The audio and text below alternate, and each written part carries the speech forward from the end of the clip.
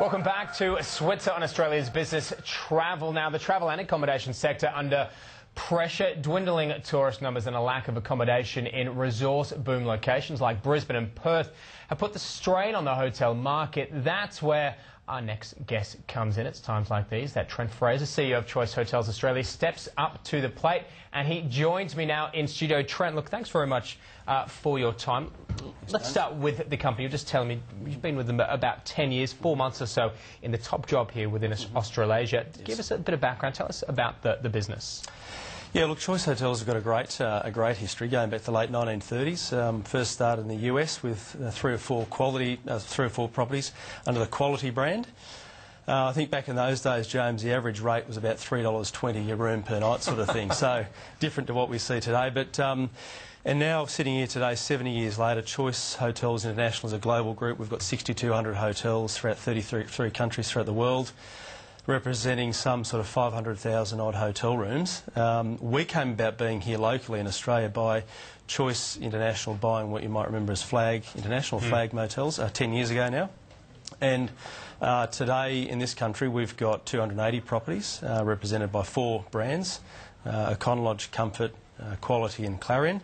So 280 hotels throughout Australia and New Zealand, and we're probably the only really truly purely franchised hotel group in the market. I guess that's our point of difference. So we're a 100% owned subsidiary of Choice Hotels International, which is a publicly listed company in the US on the New York Stock Exchange. So. And does the Australian markets have its own unique sort of qualities? I mean, as you mentioned, operating in a lot of different sort of countries. Are there any particular attributes that sort of single out the Australian market that you found?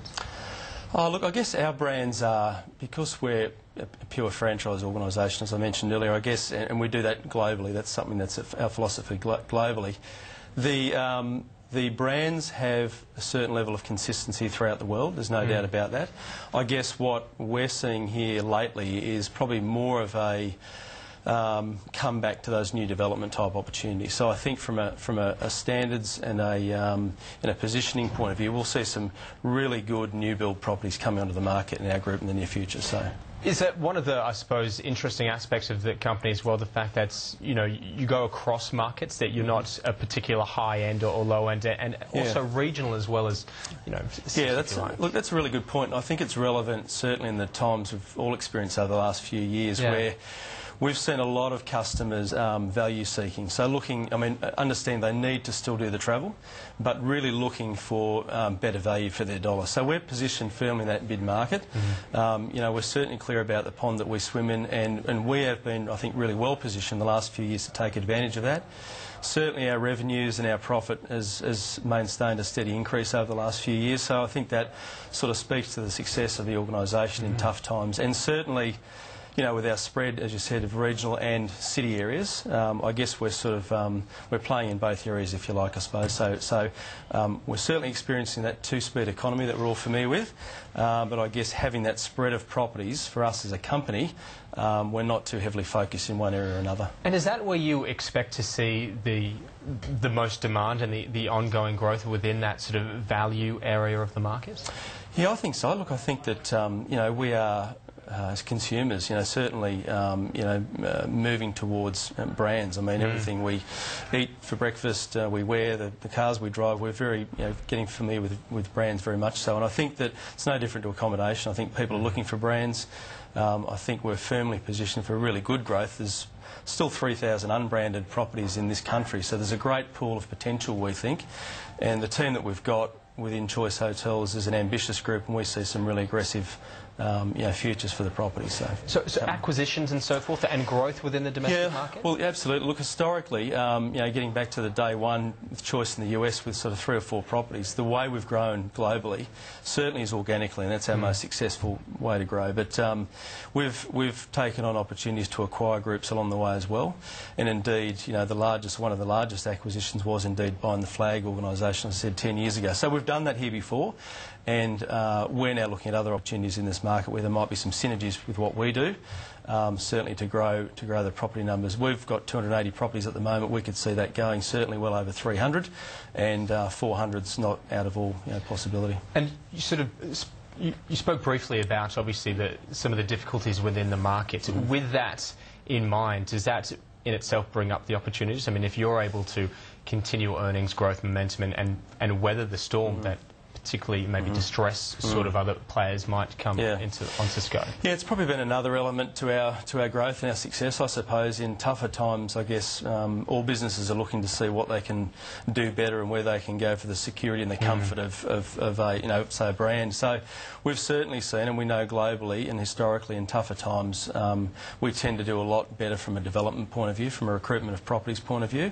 and we've certainly seen that over the last few years. I guess the value proposition for independent property is to ask themselves for, X dollars. Can they get the best bang out of that dollar, or should they invest that with someone like us and take advantage of all the services we can offer, and will they get better value doing that to us? I guess with us that's the question for them. Look, obviously, well documented some of the headwinds, if you like, within the space and the broader tourism space. The Australian dollar, in particular, one that's been highlighted. I mean, how much of an impact is that having? Yeah, look, it's a really good question. I don't know. I don't have the answer. I guess it's something that is certainly out of our control, and I suppose we'd certainly like to see it from a selfish point of view, from our hotels' point of view, come back to, I guess, what you'd say is normal levels, certainly well below parity. But, I think that it's certainly having an impact, certainly on the leisure properties. I mean, we are buying much better value, obviously, travelling overseas. There's some really good deals overseas at the moment. I had a look the other day, and, flights out of Perth to Bali, I think there's 16 flights a day from Perth to Bali. So that's what we're competing against. They're not all direct, mind you, they're via other sort of East Coast cities. But that's the sort of volumes. There's great deals over there. You can have a really good holiday for not a lot of money. And I guess we have got a serious imbalance of inbound versus outbound travellers, and that's a real challenge. I think the latest numbers I saw was, 8 million outbound travellers from this country and 6 million inbound. So, I mean, we're becoming people say an expensive destination. I guess it's for us, and I'm thinking it's more of a sort of boutique niche destination for international travellers. But it's certainly a challenge, there's no doubt. Is that the problem with the high Aussie dollars? You get that double whammy effect. You get people, overseas travellers maybe finding better value somewhere else because of the Aussie dollar, and you have the domestic people thinking, well, more bang for my buck offshore. Yeah, absolutely. There's no doubt. There is no doubt with that. I guess the other thing I would just comment on is that, and we're encouraging our properties to remember, is that, and we've all heard about, Chinese influx of tourists, and that's going to be a really important element for capital city CBD properties, primarily going forward. We know the Chinese tend to like to stay in capital city markets, travel for the day, come back with a shopping in the restaurants are. So, if there's 600,000 Chinese visitors expected in the next 12 months, that's exciting and that's terrific for all of us. But, there's 73 million visitor nights in Australia by Australians every year, and I think that's where the opportunity is, certainly for our properties, is to challenge ourselves as to how we get more of those visitors into our hotels. That's a really big number, and that's our bread and butter. That's the domestic visitors staying in domestic properties, obviously. So. And how do you do it? I mean, does a lot have to come down to, I mean, you see a lot of the different state governments with their own tourist sort of boards and promotions and so forth. I mean, do you see that having an impact? I mean, does more of a responsibility and leading role need to be taken by government? Yeah, look, we could go on to talk about IR issues and those sort of things. I think it's really sad to see restaurants and bars and those sort of things closed on public holidays, for example. I think that's a real challenge, and hopefully something that we can work through together with government in the future to make those sort of services open and more available and become more of a sort of a 24/7 operation in this country. But, I think for our hotels, what we're saying is that, it's back to basics, and they've really got to be focusing on, certainly customer service and standards and the physical fit out and nature of the property. So, if you're giving your guests a really good experience and you're treating them well and their accommodation is comfortable and clean, all those sort of basic things, I guess you've got a better than even chance of getting them back in future. So. And look, with that in mind, moving forward and looking ahead for Choice, I mean, positive and confident outlook. I mean, you spoke about growth here domestically. I mean, obviously some good signs. Yeah, look, absolutely. I think, we've got really good backing by our parent company in the US. As I mentioned, we're a public company.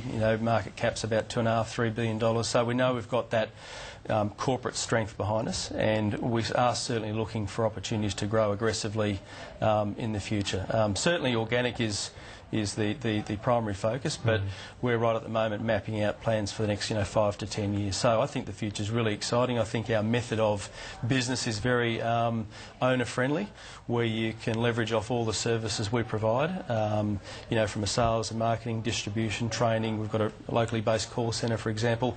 So take advantage of all of those services, but at the same time be able to run your hotel on a day-to-day basis as you see fit. So not having to give that away to an outside management company necessarily. All right, Trent Fraser, look, been fantastic to talk to you. Thanks very much for coming in this evening. Thanks, James. Terrific. Trent Fraser there from Choice Hotels. We're going to go back for a bit of a recap in terms of today's top stories. Liz Tilley in the newsroom. Thanks, James.